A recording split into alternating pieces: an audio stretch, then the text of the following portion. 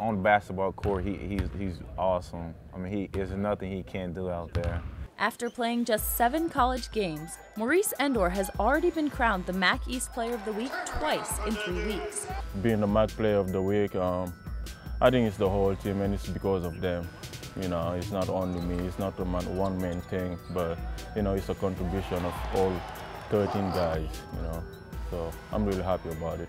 The Senegal native is second on the team with 101 points, just 2 points behind team leader Nick Kellogg. He's grabbed 56 total rebounds and blocked 14 shots. So how's he chalking up these stats? I just think it's a byproduct of energy. So he's in all the energy categories. He blocks shots, he rebounds the ball, and you know, he can score it.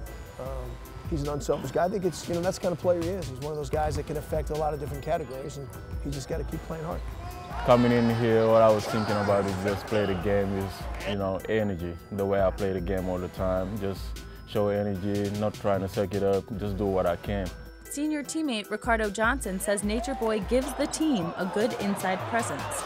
We actually feed off his energy sometime, or just hold each other accountable, just play together, we just care about winning.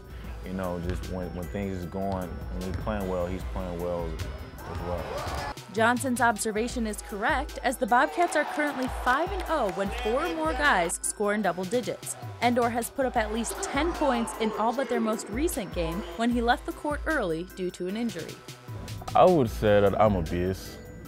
Yeah, I'm a beast. I mean, once I'm on the court, you know, I give everything I got. He made this clear in his first double-double as a Bobcat against Mercer, scoring 23 points and 11 rebounds. Coach Christian is pleased with N'dour's contributions this season, but says never to be satisfied. I mean, they're talking with him all the time, showing him different things of other good players, what they do, things that he needs to get better at, because the minute you think you're pretty good in this game, it catches you pretty quickly. If this junior forward keeps crushing it on the court, his stats will continue to grow to match his 6'8" stature.